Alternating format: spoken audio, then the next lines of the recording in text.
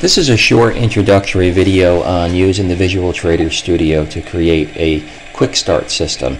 In this case, we will open a new system and choose the crossover system as a strategy template. And we're going to end up with a system that uses a moving average crossover to open trades. So again, that's just open, new, and choose your system. And what this does is it automatically creates a system and it's ready for you to configure. Right here we'll open up the open buy logic. What we do here is we get the value for what we call a slow moving average, and these are the parameters for using the MetaTrader indicator to create a moving average, and a slow moving average 2, and there's also a fast moving average 1 and 2. And then we apply the logic to these. And what that means for a cross is that the slow was less than the fast, and then the slow became greater than the fast, and that's basically what a crossover test is, and it returns true if that's the case. So that is how we open a buy. And a similar logic for opening a sell. And in these templates you have a function for opening and closing both a buy and a sell. So all we have to do to generate the MQL is push the build button, and this generates the MQL code and then converts it into an expert advisor that could be attached to your chart. So the build was successful, and you could also look in the output, and that's what we like to see. It was produced with 0 errors and some warnings. The warnings are nothing to worry about.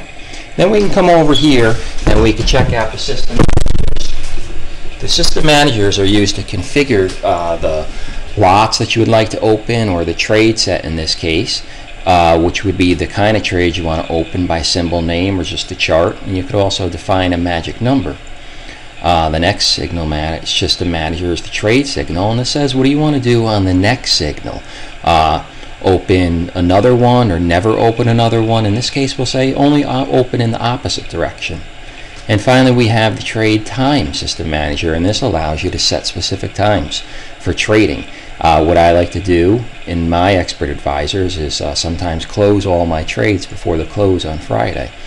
So we'll say around 1400 we'll set it to close all open trades, and we could only close buys or only close sells. There's many things you could do.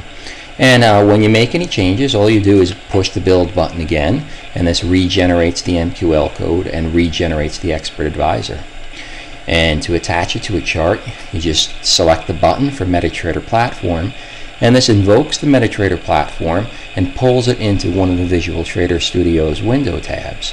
It just makes it a little easier to stay organized and keep your focus on what you're working. And we'll see it's going to pop up here.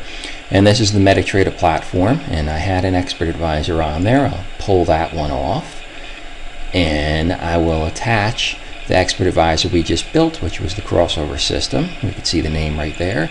Double click it, and we can review the inputs if we'd like. We have another chance to change those. We hit OK, and it attaches and runs the expert advisor. So that is how you use the VTS to build an expert advisor. Thanks.